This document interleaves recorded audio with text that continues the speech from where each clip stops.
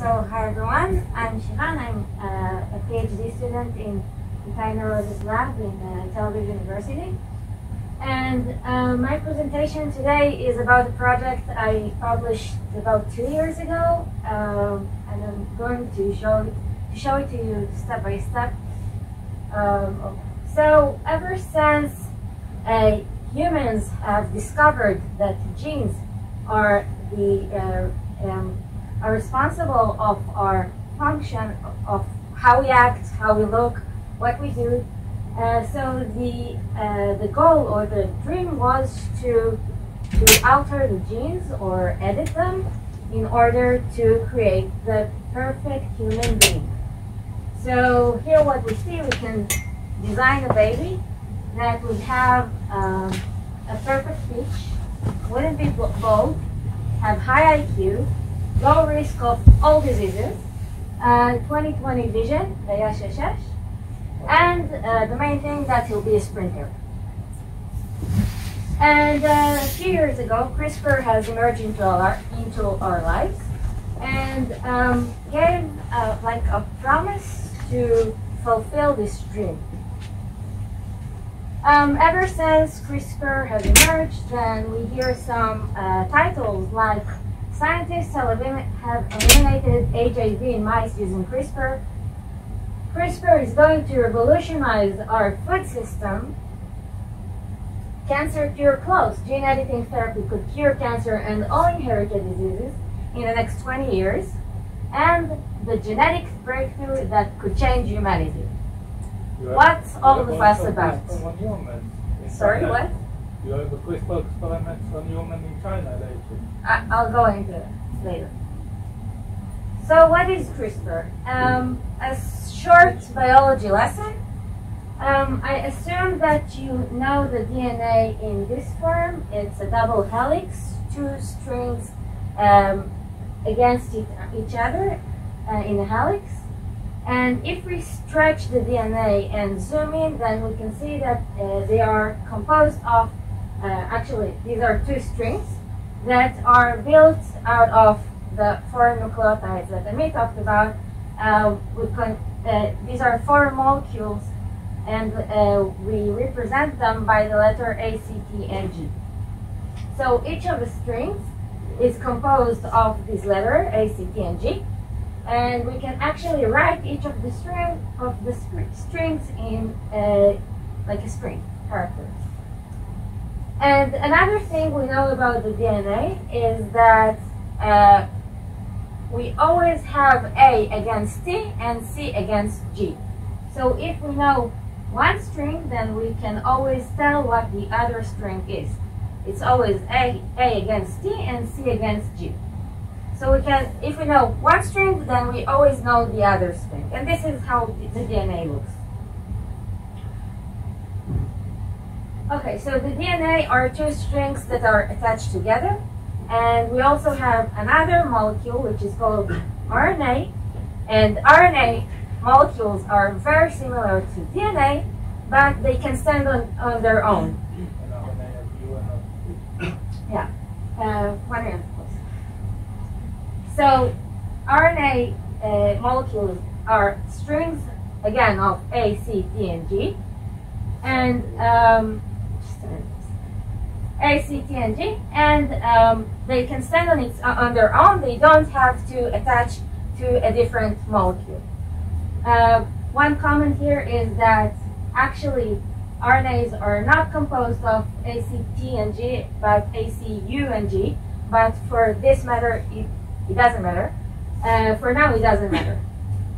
Anyway, RNA molecules can stand on their own, but they can also bind to DNA molecules, A against T and C against G, like in the DNA thing.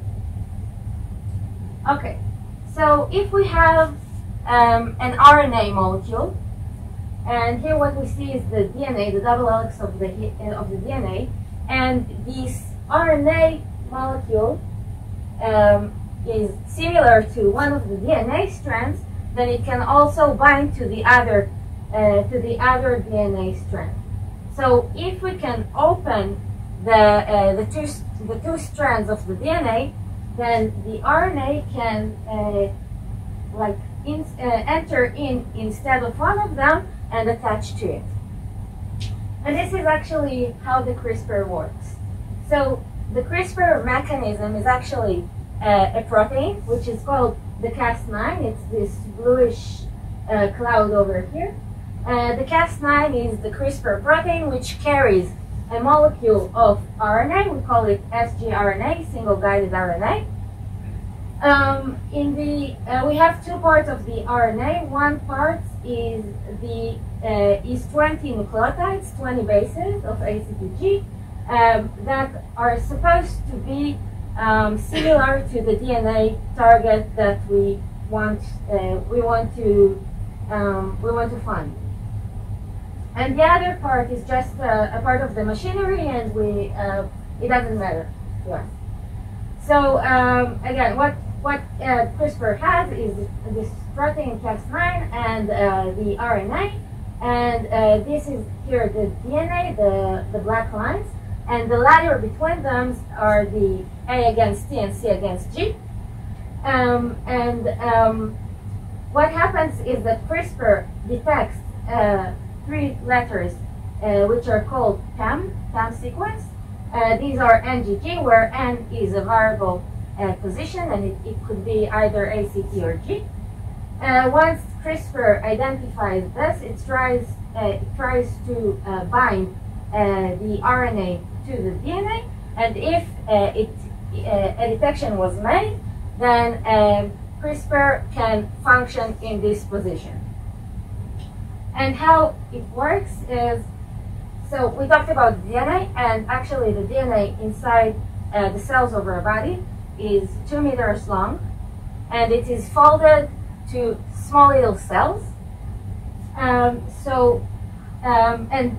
this big DNA, there are positions that are called genes, and each gene is a composition of a substring of the large DNA string, and it is translated into functions, into proteins, like Amit mentioned earlier. So when CRISPR is designed to target a gene, then the scientist has to design the RNA that CRISPR carries, and then what happens? Once the scientist enters the CRISPR into the cell, it passes over the whole DNA until it detects the target that it's supposed to attach to. So in this example, we have here 10 nucleotides instead of 20 nucleotides, just for the example. And there's a detection between the RNA of the CRISPR to the DNA inside this gene. And afterwards, we have the PAM sequence, the NGG. And once this detection has occurred, CRISPR acts another function that is supposed to cleave this gene in this position. If this succeeded, then we have what's called gene knockout, and the gene wouldn't function anymore. Okay? Now, just pay attention that I always talk about this RNA that binds to this DNA, but since this is the complement of this sequence, and this is the complement of this sequence, then this DNA strand is identical to this DNA strand. So from now on, I'll talk about the RNA similarity to the DNA that is complement to what it attaches to. Yes. What process actually unfolds DNA and separates the 2 strands here for this Cas9 to work? It's like the Cas9 does it. Transcription process, or just Cas9 knows to do all the things by itself without. Yes, Cas9 knows how to open the 2 strands and bind the RNA. And also how to unfold all the histones or whatever. No, so it doesn't unfold the histones, and I'll get to that later. But no, it just scans the DNA, and if it can attach to. Sorry? The DNA at this stage should not be Packed, closed no. back. No, it should be open.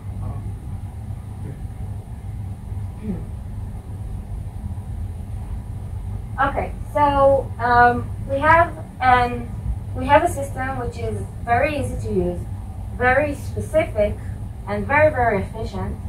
And this whole thing made a big fuss in the world. And just think about it. What can you do with CRISPR? Just for you to try to think of things, and then I'll just tell you that genes of many organisms are sequenced, annotated, and their functions are known. That means that if you want to study some genome, then you can probably find it online, and even find the genes inside it, and look for them and find what they do, what their function is. So if you have all this knowledge, and you also have CRISPR, and imagine for a minute that you walk into the lab and you can use CRISPR to stop any gene that you want. What could you do if you had this ability? You can deal with 100 different things that you can choose from. Okay, so you can design a baby, that's true.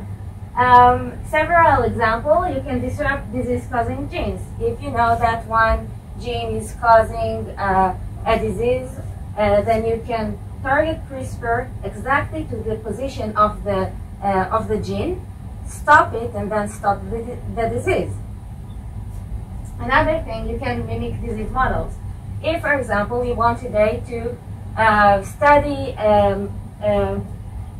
breast cancer tissue, and you know which gene is causing the cancer, then you can design CRISPR to tackle that gene and then create the cancer cells in the lab. And another example is the reverse genetics. Reverse genetics means that you can do knockout to a gene and then tell by its non-function, tell what it does. For example, if today I found a new gene in the tomatoes and I can't find what it does online, then I'll target CRISPR to this gene in a seed of tomatoes, and I'll grow the bush, and after 4 months I have tomatoes and they all turned out green. Then what does this gene do? It's the color of red. Yes, but this is another issue, and when you have redundancy between genes, then it means sometimes that their sequences are very similar, and if you plan CRISPR according to a sequence, then you can stop all of them. So this is one advantage of CRISPR. It's not totally specific. It is specific towards a sequence, not towards a gene. How specific to the sequence? You have 20 nucleotides, all of them need to be the same, 18%, 18 needs to be the same. So we'll get to, basically all of them need to be the same, but there are some false positives, and we'll get to it. So once this CRISPR has it's actually changed our lives, then we can see here the number of publications in every year since its discovery. So in 2005, some scientists found out that there is something in bacteria that helps their immune system, and since then it has been studied until 2012, when the CRISPR system has been fully identified, and in 2013 the system has been adjusted to infect more complex cells, more complex than bacteria, like human cells. And ever since then, the research of CRISPR has increased dramatically until in 2018 we had almost 5,000 publications of using CRISPR. And this whole fuss got the name the CRISPR craze. It's a very easy system. You can do basically whatever you want in your research with it. It's very efficient, very specific, but it doesn't have to be a perfect match. That means that I can plan the sRNA, the CRISPR, to target a sequence with A in here, but it would cleave a target with C over here. And then there is we have CRISPR to target one sequence, one gene, but we have knockout in another gene. And actually, it's 4 over 19, 4 to the power 19. So sorry? the probability of it is 4 to the power of 19. So it needs to be really rare to have some. Let's continue and then maybe we'll get to it.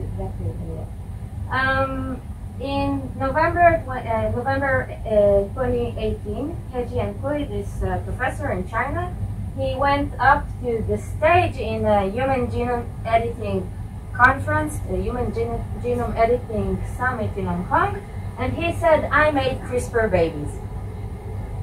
What Jian Kui did is he targeted a gene called CCR5 in embryos of pairs where the mother was healthy and the father had AJV, was an AJV carrier, and he wanted to make the babies resistant to AJV.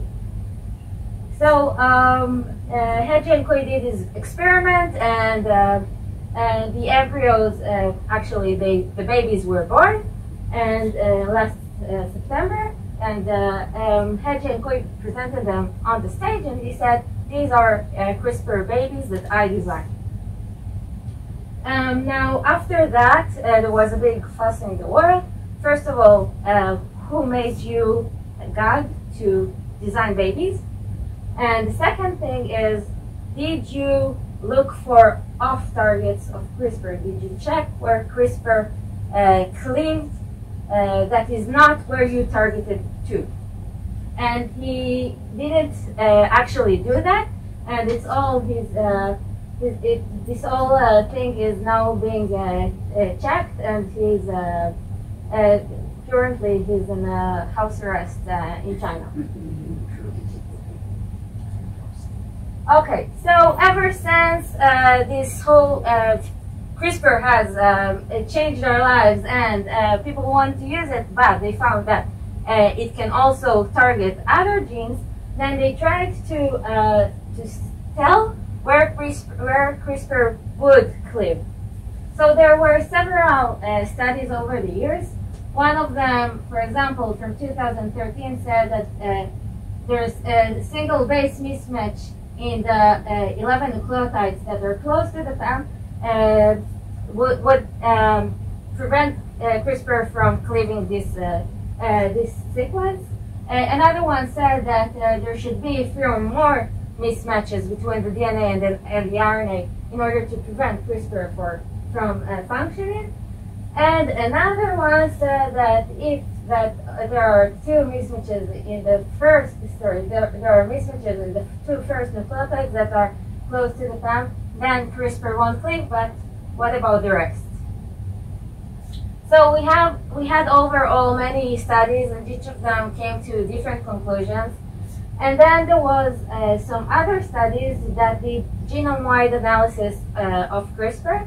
What they did was they infected cells with CRISPR, for example, with this RNA over here that they designed.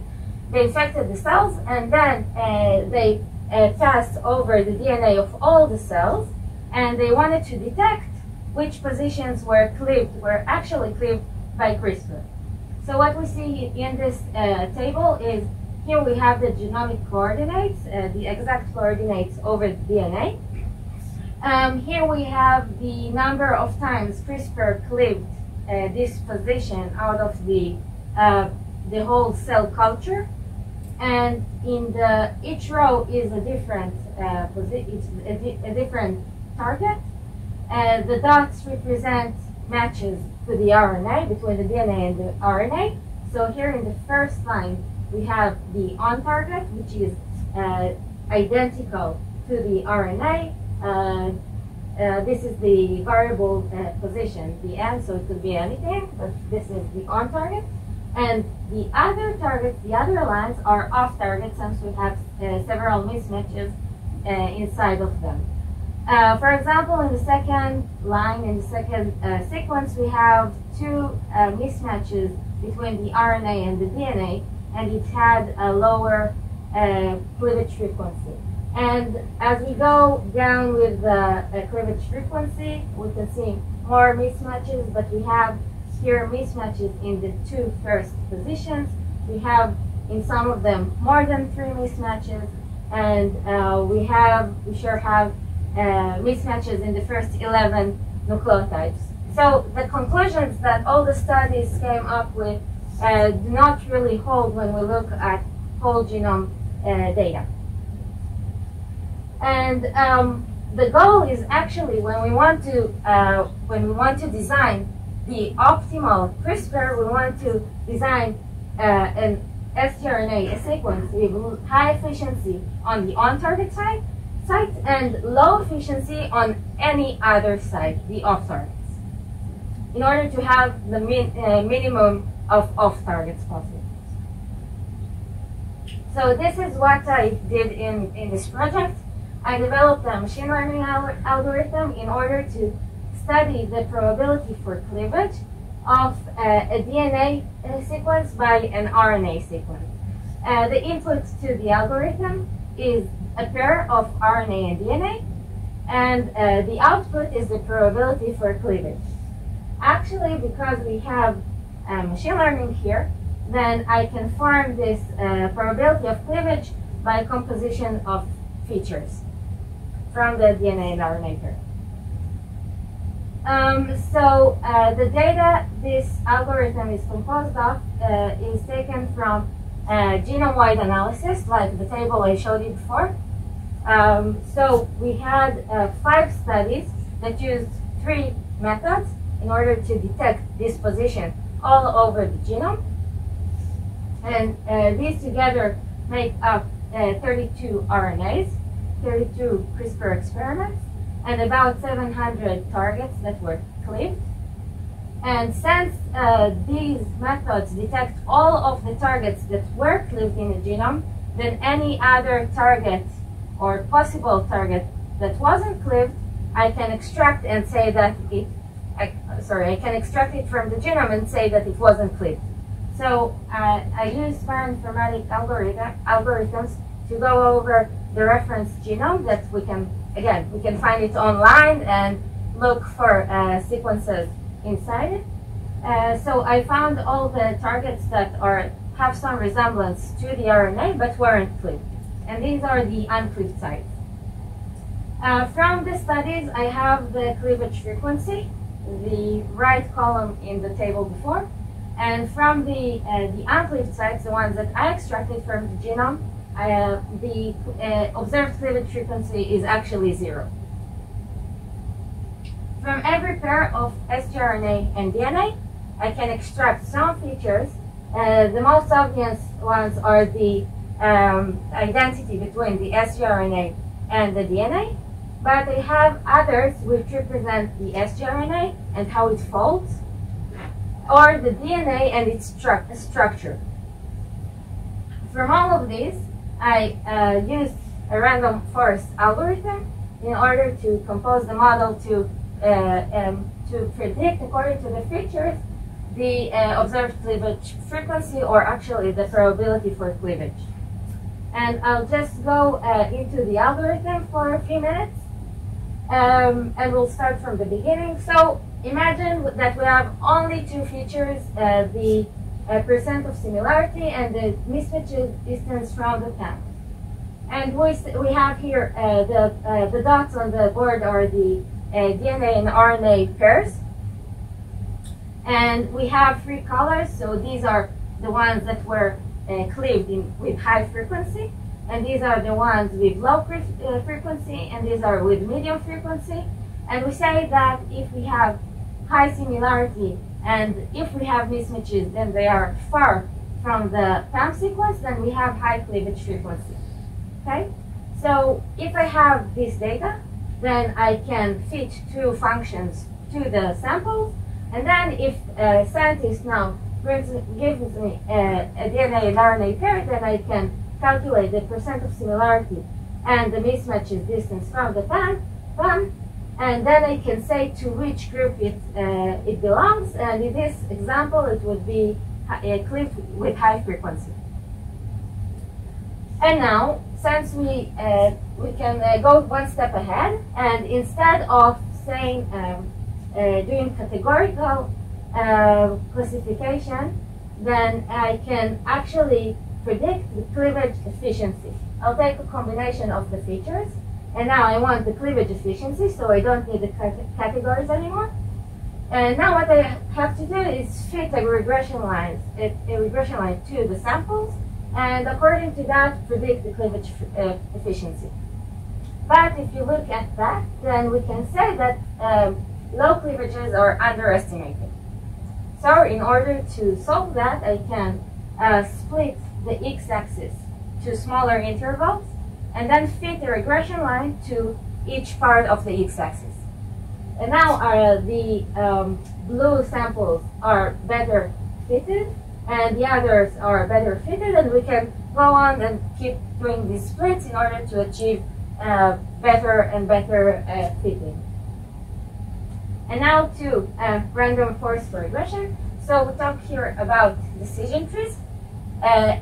In random forest, we have a forest of decision trees, and each decision tree is generated from a subset of the data and the features.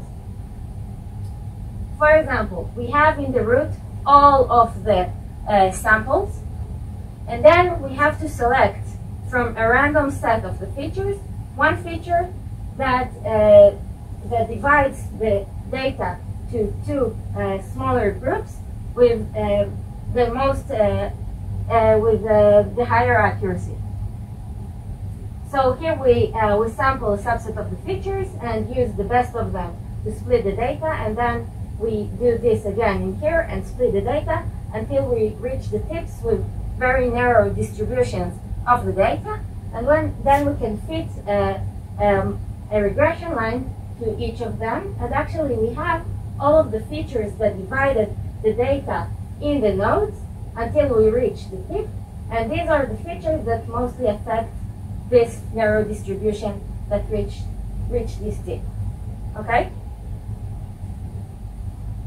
And as I said, in random forest we have a forest of trees, and actually each tree is generated from a subset of the data. So we have a randomization both on the samples and on the features. And eventually what we can achieve is not only the prediction of a sample. For example, if I have a new RNA and DNA pair here, I can compute the number of mismatches, then go right, then the distance from the PAM, then go right, and until I reach the tip that fits this pair, and get the prediction of cleavage frequency. And another thing we can obtain from this forest is the importance of each feature. The number of times that the feature was selected in order to split the data, it represents its importance for the prediction accuracy. Okay, so again, this is the data I have, and from the features I use random forest to predict the observed cleavage frequency. Altogether, I had 32 sgRNAs, 700 cleaved sites, 10,000 actually uncleaved sites, and about 80 features.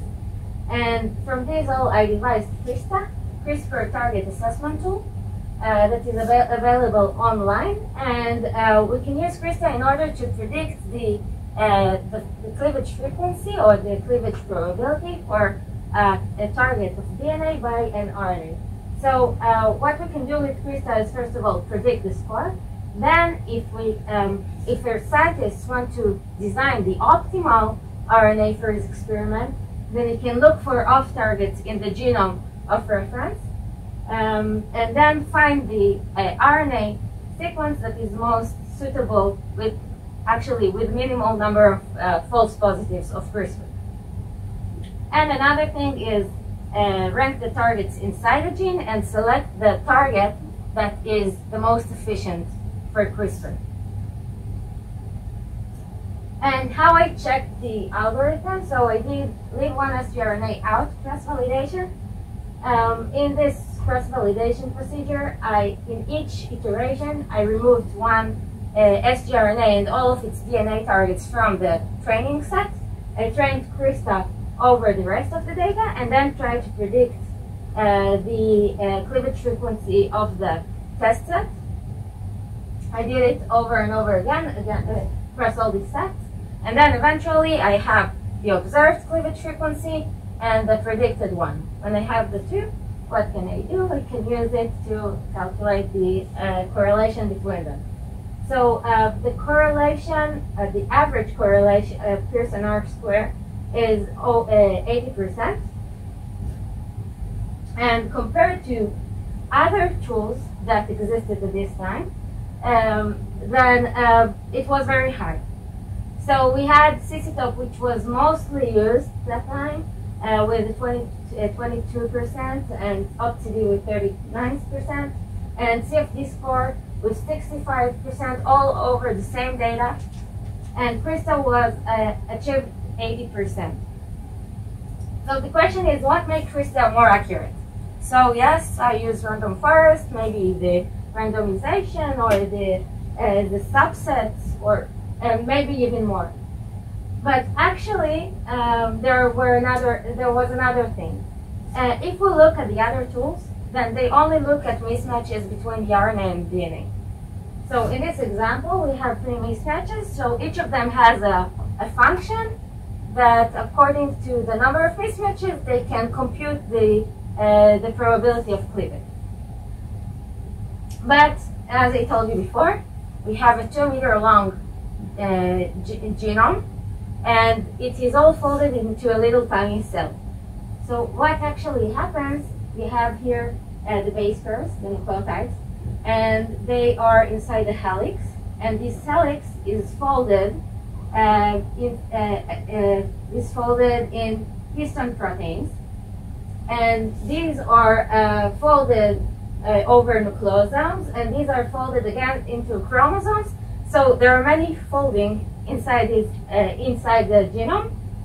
And think of it that when CRISPR has to get to its location, to its target, then it also has to be open so it can reach it. And other tools didn't take this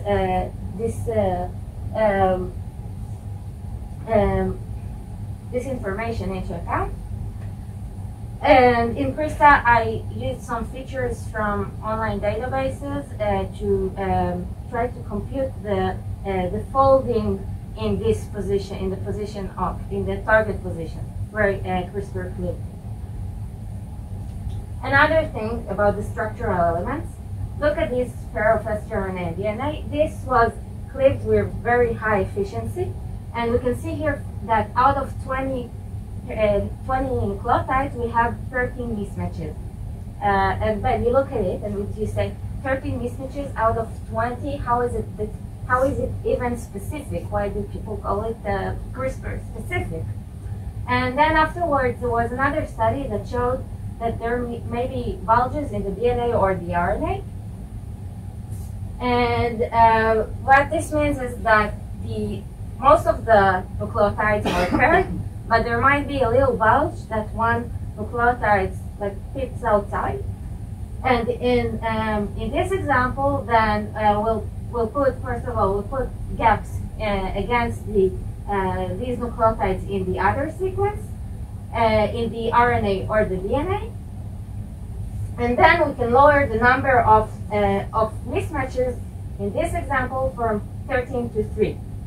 So this is a thing that was not cared for in the other algorithms, and they did not look at it. And once I did a bioinformatic algorithm called optimal pairwise alignment, And I applied it to all of the data set, and once I did that, the correlation between the cleavage accuracy and the number of mismatches was very much improved.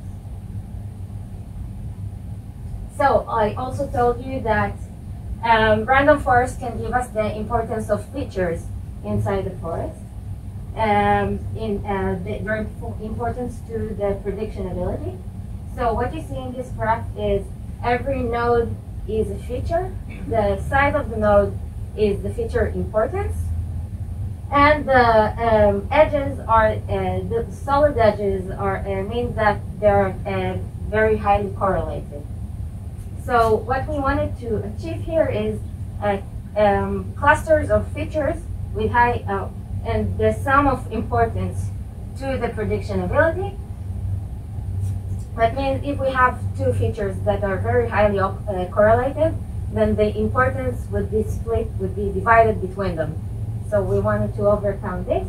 I have here only the top features.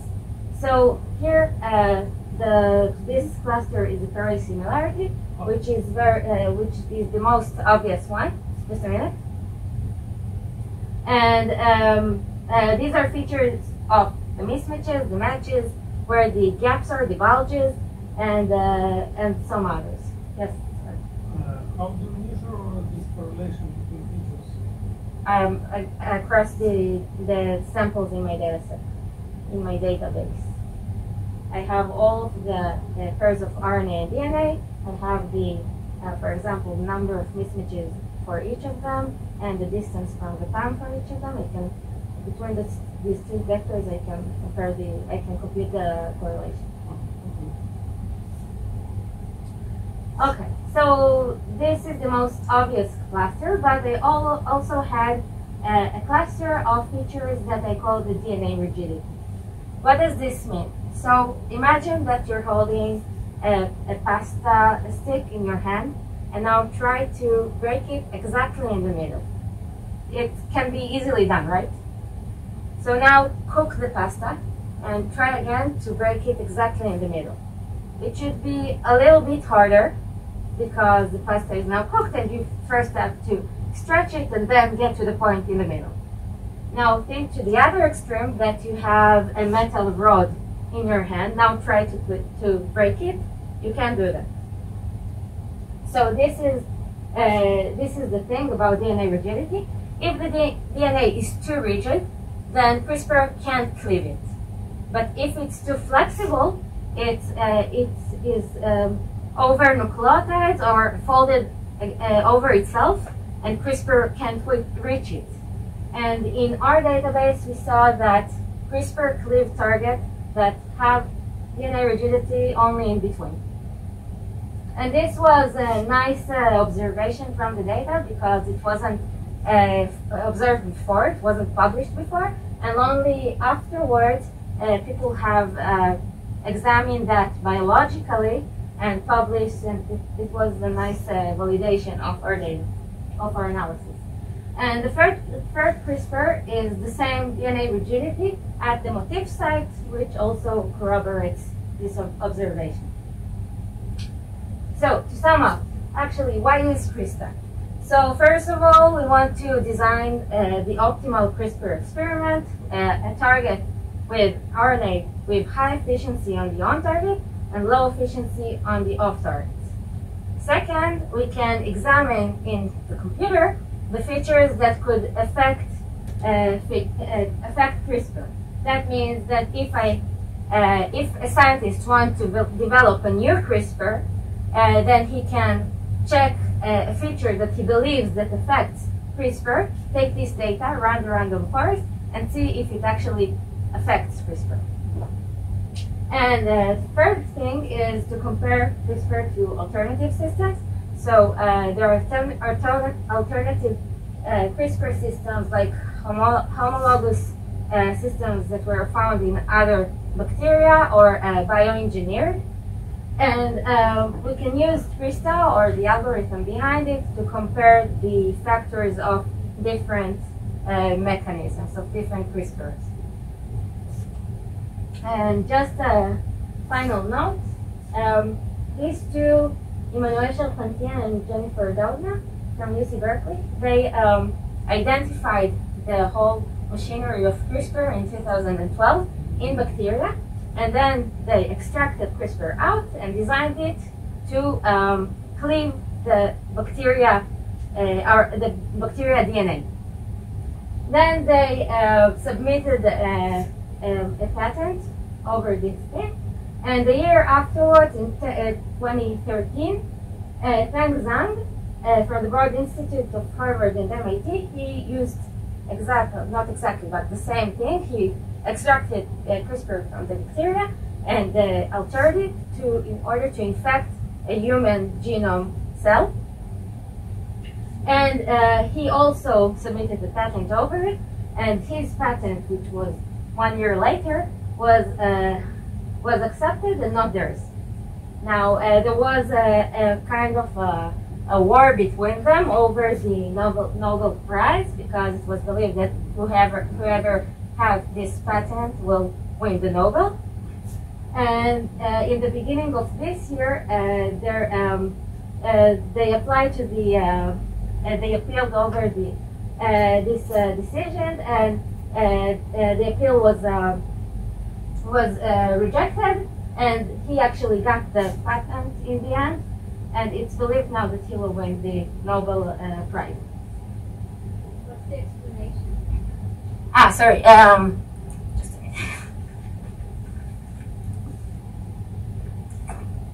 minute. The explanation is that they can't get patent over things that the nature does, and what they showed is that bacteria system works on bacteria system, and he took the bacteria system and applied it to human cells. It's not somewhat because of where they are?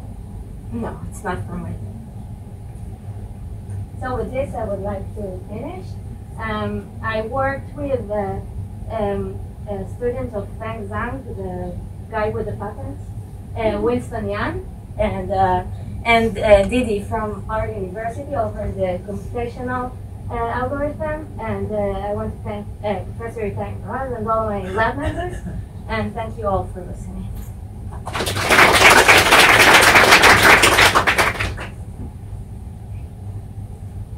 Any questions?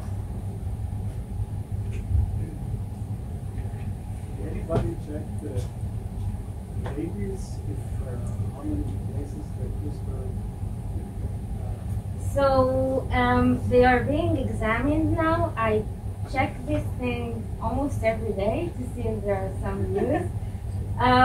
What I know is that some other scientists did the same thing on mice, and they said that the mice with this mutation showed better.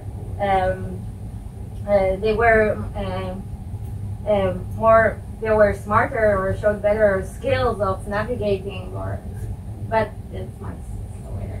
Yeah, but in the mice case, there were mutation or editing. So they didn't find any, but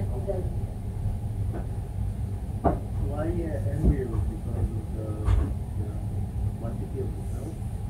so in embryos you have, it depends on the stage, but 1 to 4 cells, and so you can. Every cell in our body has the same DNA. So if you do it in the basic cells, in the embryo cells, then all of the cells in the body will have the same DNA.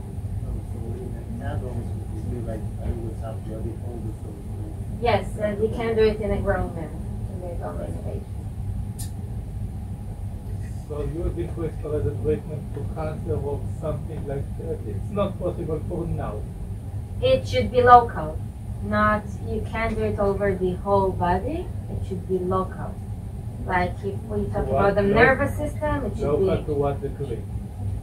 To a small area in the yes. body, to some subset So of there's, cells. it should be to a smaller part of the body. Like for example, there are experiments to the nervous system, and then they do these experiments only in the brain, but it wasn't allowed. It's not FDA approved yet. Sorry, FDA approved yet. There are some others with the vision and cancer cells. Yeah, the other question would be, how specific can you get a treatment? Yes, so that's why they try That to the do it treatment very will be for local. only one human and not jump from one human to the second. It's Different story. Jumping is the very yeah, it couldn't go from it couldn't be infected from one person to the other. There are some problems with CRISPR which should be first solved or minimized in order for it to be FDA approved for some treatments. It's also not hereditary, right? So It's not even yet because it is a cell that doesn't go to your baby. Okay, thank you everyone.